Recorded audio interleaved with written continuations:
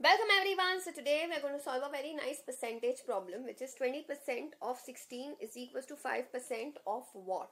Now when you have something like this, all you have to do is try to write everything in its term of its mathematical representation. So there is a percentage sign of ahead of a number. You can convert it into a fraction by dividing that number by 100. So we have 20 upon 100. Of means multiplication. 16 equals to 5%. So again 5 upon 100 of what? Let that be x. Now in order to find the value of x, what we should do is we'll multiply both sides by 100 and divide both sides by 5. Here also we'll do the same thing. Let me write it in a proper manner.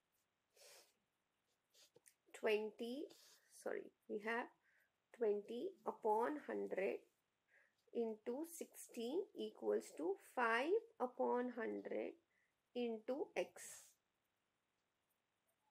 And since we want to find the value of x, we will multiply both sides by 100 and divide both sides by 5. So what happens is this gets cancelled. This is 1s and 4s. Therefore, and here also these things get cancelled. So you're just left with what? 4 into 16 equals to x. Therefore, I can say value of x is equals to 64. I hope this is very clear to everyone. That's it for today. I will see you in the next video.